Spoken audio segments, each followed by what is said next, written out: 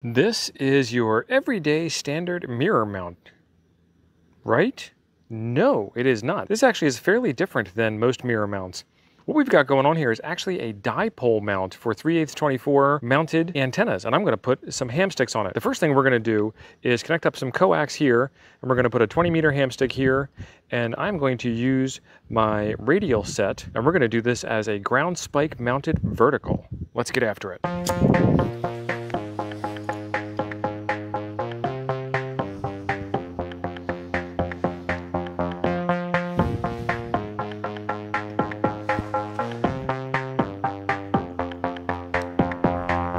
So if you remember from my last couple of videos, I have been using these power poles and my radial system.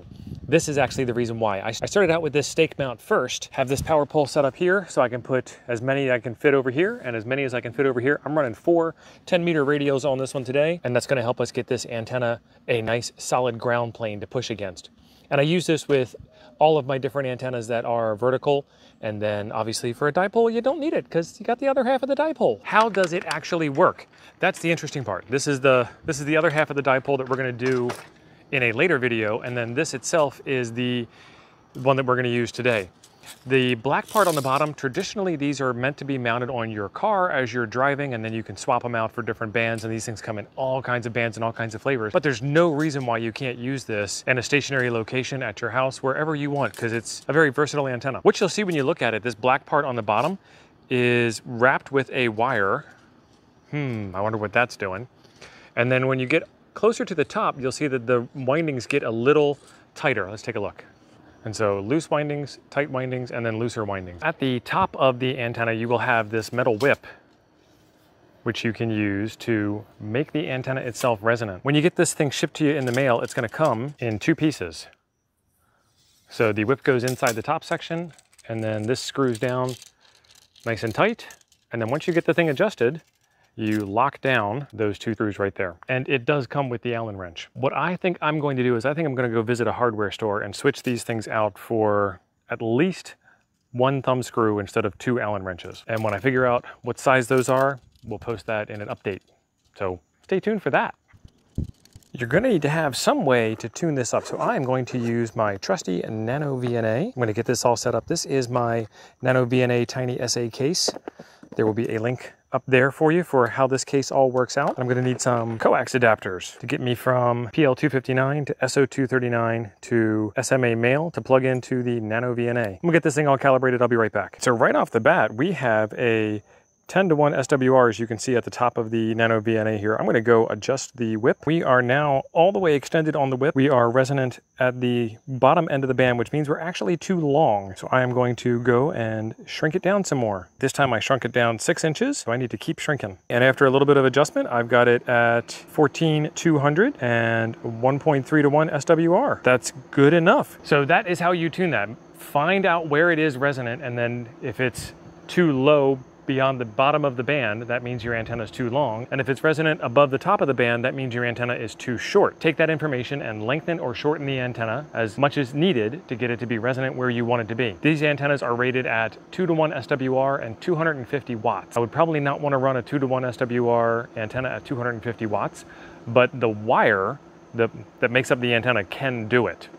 Your radio might not be happy. So for a situation like this, especially if you were going to be mobile in your car, where your SWR changes as you're driving the car, and depending on whether you're, going 70 miles an hour or 50 miles an hour or whatever the case may be, I'd probably have a little tuner in there just to touch it up, just to make sure that the tuner is the one that gets the sacrifice for, I don't know, what's an LDG tuner, under $200, versus your radio that takes the sacrifice, which is not $200. That's how I would run this if I was attaching it to a car. We will do that in the future, but right now I wanted to show you a ground mounted vertical.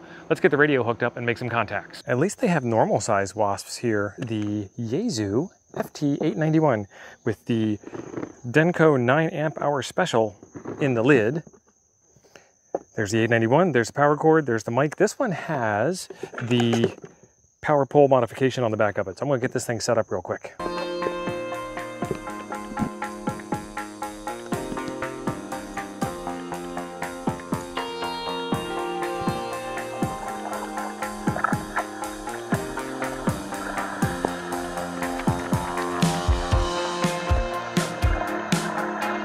Is the frequency in use Kilo Mike 9 Golf? Is the frequency in use KM9G?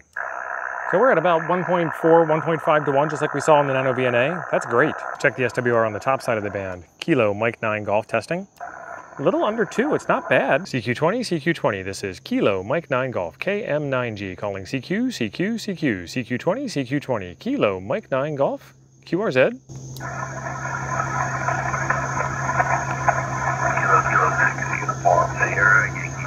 Hey, that sounds like Chuck. Kilo, Kilo 6, Uniform Sierra Yankee. You are 5'9" into Kentucky. How you doing, Chuck?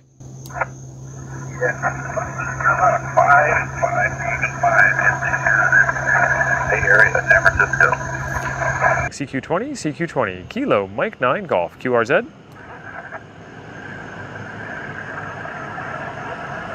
Victor Echo 4, Quebec, Zanzibar. Victor Echo 4, Quebec, Zanzibar. You are 5'9" into Kentucky. 5'9" Kentucky, QSL. Roger, Roger. I still haven't got your call correct yet. This is Victor Echo 4, Queen Paper. You're about a 5'7" here, 5'7" in Manitoba, over. Copy the 5'7" Manitoba. The call sign here is Kilo Mike 9 Golf. The 891 did fantastic on SSB. I made contacts into the Canary Islands, into Panama, into Puerto Rico, and into Texas, and into California. The band conditions were a little weird. It seemed like it was going long, going short, and up and down a little bit. So I'm gonna try some digital and see how that works out over the next day or two, and we'll get some contacts in the log that way, see which way works better. Digital's easier for making maps for you guys. That's why I like doing digital so much. Howdy everybody, Steve here, KM9G. I decided I was gonna hook up the ICOM 705 and run some FT8 at 10 watts. The 705 without the radials looked pretty darn good, and it looked even better when it had the radials. I took a couple of hours, made a couple of contacts, had a lot of fun. I got this contact into the UK, that was fantastic. And then after the UK contact, this is how our map looked at the end. This thing could be heard all over the place. I am very, very impressed with this little Hamstick's ability to get out. This is yet again a compromise antenna, and it still did the thing, it still worked. There are gonna be some links in the description down below where you can get some more information about the Hamstick antenna and the dipole mount that I have. And then I just went and got a regular old nail from the hardware store, a big old tent spike, and was able to get that thing into the ground. So in a quick setup situation, no radials, we can get it on the air, you can get it tuned, add some radials, it gets tuned in even tighter. I like it. Be sure you are subscribed to the channel for some more upcoming videos on the Hamstick, because I want to try the dipole, so I got the dipole mount, and I want to mount it on the car and do some mobile operation and see how well that works out.